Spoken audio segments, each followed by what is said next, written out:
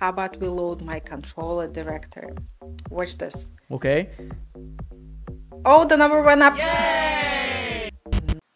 Hi, I'm Anna, and today we're going to test some commands to dive into how cache works in your system. Okay, so let's check CPU cache first using lscpu, and then we grab -i with the keyword cache.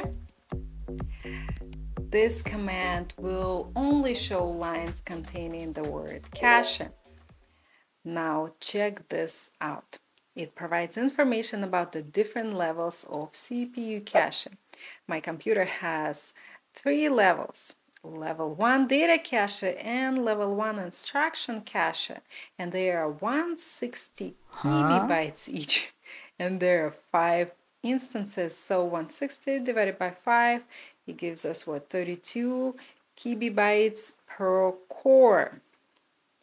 By the way, Kibibytes are different from kilobytes. A kilobyte has 1000 bytes, but 1 kibibyte has 1024 bytes, because computers work in binary. That's why Kibibytes use base 2 and not 10.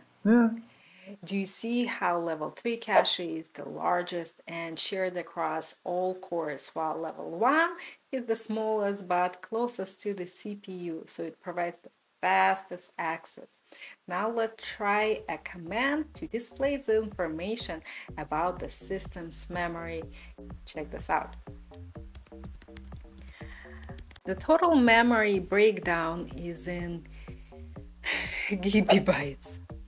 Look, 1.2 gigabytes of RAM is actively being used by processors. We have 32 megabytes of shared memory, which is used for multiple processes like shared libraries. Then we have 1.5 gigabytes of buffer and cache. It's used for disk I/O performances. The system can reclaim this if needed. Look, we have 2 gigabytes of swap cache available. And you might be wondering what swap means. Yeah, me too. I'm just kidding. When your primary memory is full, the processors use swap section of the hard drive. It acts like a backup memory, but is much slower than actual RAM. Now let's look inside the proc folder, specifically at the proc meminfo file. We can filter by word cached again to get more details about how much space is cached. Look, the output shows that cache memory is approximately 1.45 kilobytes. Check this out. There is nothing under the swap cached section. We can free this cache space if we want to. We'll do it later. Okay. But now let's use another command. vmstat with flag s. Let's filter the cache information again using grep, and let's put cache in parentheses. Look, this shows that my system has approximately 1.86 gigabytes of swap cache. Interesting, different commands report different numbers for swap caching. So the meminfo file is about things kept in RAM for quick access, when vmstat is about things that were swapped to the hard drive but are still partially kept in RAM to make things faster. And I think that's why we have different numbers here. Now let's check if I have any files in this directory, so let's use ls. Okay, so I do have output.txt. We can use sudo fincore command on this output.txt file, and we will see the amount of physical memory it uses. Look, it doesn't look like it uses anything. We can use another command. How about vmtouch to see the file's memory usage? Oh, vmtouch is not installed. Okay, we can do apt install vmtouch. permission denied. We're hitting one roadblock after another. Okay, let's try sudo apt install vmtouch instead. Okay, this should work. Let's just wait for the luck. Okay, I'm tired of waiting. Are you? Maybe some background processes are holding the lock. Let's check. Let's try kill all apt get and the package processes. No processes found. Okay, what we can do is we can list all the running processes using ps-aux command, and we search for apt and the package processes using grep. This gives us PID numbers for running processes. So instead of killing all of them, we can just kill one at a time using their PID number. Let's see what happens. Let's kill this one. Now we can kill this one. Let's see if I can list the rest of them all in one line, okay?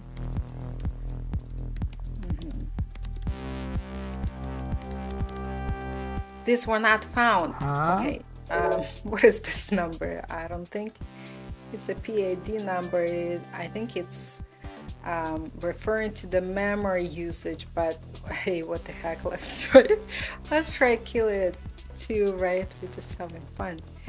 Okay, no such process. At least I was right that it's not a PID number. Okay, good to know. So we killed everything we could. Let's use ps-aux command again to check the processes one more time. See, we only have one running process. Hey, let's kill it to be safe. Okay, it's not found, so I guess it's terminated itself after grep search was completed. Okay, let's update our packages just in case. Are you ready? Now let's try sudo apt install vmtouch again.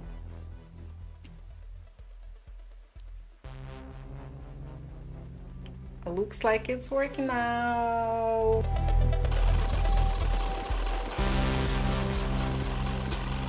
Now let's list the files in our working directory again. What was the name of that file we wanted to look at? Right, output.txt. We can use vmtouch now. Still not cached. Maybe the file is empty. It was showing 0 when we used fincore, right? To check the memory usage. Let's check with cat if our file has anything. So if you use dev-null, the system will redirect the output to the black hole. Let's see if we can get different output using vmtouch. Nothing. I guess sending the output in the void wasn't helpful when we were checking if file has anything. What else we can learn about our file? Getting off the track here. It has read and write permissions. How about we use regular cat command to check if there's anything inside the file? Right, it's empty. Okay. That explains why nothing was cached. Let's add some content into it using nano, and I'll type, okay, hello, this is my output file. Now let's exit the nano and use cat again to confirm. Okay, all the work, and finally we have hello in our file. Yay! Okay, good job. And all right, now let's try vmtouch output.txt, and finally resident pages 100% cached. The file is now stored in memory. Now let's monitor the memory usage in real time with watch command. Okay, so we type watch -n and 1. We will be looking in a proc meminfo again for cached information.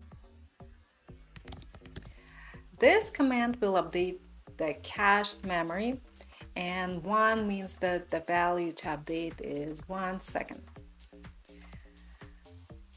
Oh, I forgot to add cache in there. Oh, no biggie, let's fix it. Okay, opening a new terminal window. We want to see all the files and directories we can test our cache performance with. Now, let's try vmtouch-t with our output file. This will load the file into the memory without locking it. Nothing changed in the other window. Let's add extra parentheses if there is a conflict between commands. Okay, here you go. We can try to load an entire directory if we want to use in vmtouch. How about we load my controller directory? Watch this. Oh, the number went up. Now let's test freeing up our cache memory, okay? First, type sudo sync to make sure that all data is written from RAM to disk before clearing the caches. Then we use echo 3 and pipe it into sudo t proc-sys-vm-drop caches.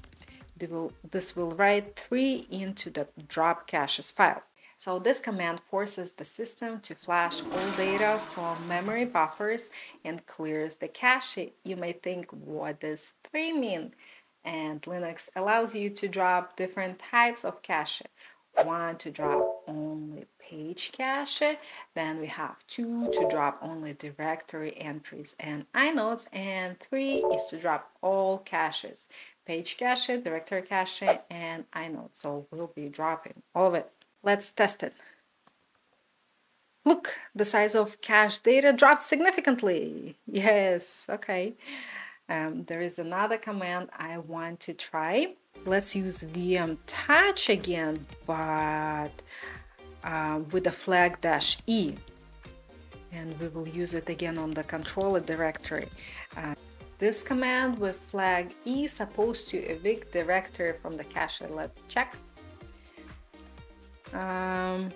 We have 33, 23, 24 kilobytes cached right now. Let's run eviction command. Wait, what just happened? Did the size go up? What? Okay, so what if we use flag-t now? Okay, we have 33, 23, 56 kilobytes cache right now. Let's run it. Okay, and we get 33, 31, 80 now. So the size went up, and this kind of makes sense, right? Because we touched them. But if we use the E flag again, we get, okay, so the size went down now. But anyway, do you know why did it go up when we use it after we cleared out the cache? If you know, leave me a comment below. But if you're wondering why caches work the way they do, I have a whole video explaining the theory behind them. Check it out. And hey, don't forget to like and subscribe. See you next time. And signing off. Bye.